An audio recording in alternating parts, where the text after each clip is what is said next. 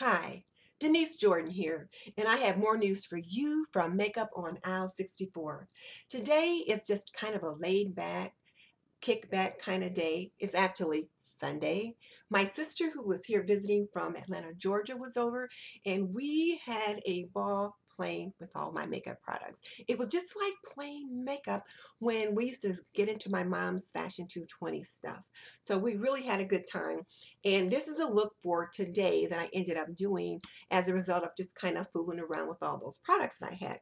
I hadn't tried my Tyra Banks 4-minute tie over yet. So I thought, well, let me just try that for today's video. So here's the look. Get these glasses off so you can see my eyes. Now I kind of like it. I think I achieved a pretty good effect. It's nice, it's soft, it's great for Sunday. The eyes are a little darker than I normally go. And as a matter of fact, this is the eye pencil. It's called Eyes in a Stick.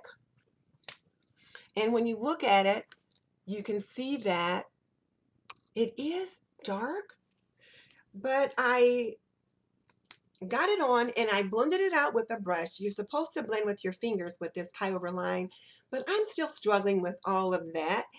So I used a brush to blend it out, and I finally was able to get it blended out enough that it worked for a nice daytime look.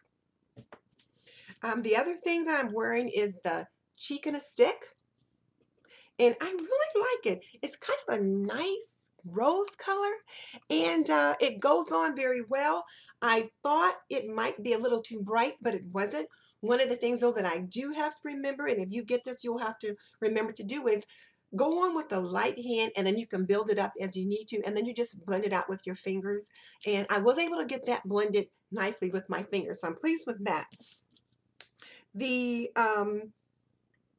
Sculpt in a Stick is this one, and it's the bronzer. And this bronzer looked a little dark. I was a little concerned about that. So I just kind of dabbed it on, making the funny face, that kind of thing. And then blended, blended, blended. And I finally had to get out my brush to do the blending so that it wasn't too deep for me. So that's how that one worked. And then this last one is the highlighter. It is called Light in a Stick Highlighter, Sensational City. And this is the color, and it is nice. I put it on my, just in the cheekbone area, a little bit in the brow area, and I really like it. I think it really came out very nicely. Um, bridge of the nose, the chin area, that kind of thing, and I like it. So that's the Tyra 4-minute tie over. You get this one, which is the light in the stick, light in a stick, cheek in a stick, contour in a stick, and then eyes in a stick. And they went on pretty quickly. I did get it done a lot quicker than I do my normal makeup routine. Now, what am I wearing on my lips? I am wearing a Sonia Kasha, which is this one, and the color is Current. And I thought it was very interesting that I managed to pull out a lipstick and a cheek color that were very, very close in color. So they really worked very well together. So all these products that I've been buying have been paying off. So there's that. Now, what else came in the collection that I ordered with that Tyra Banks beauty line was this mascara, and it is called Smack My Fat Lash. And when you take a look at it, this is the kind of applicator that it has. And if you look at that, it looks kind of blue. So I'm looking forward to trying that.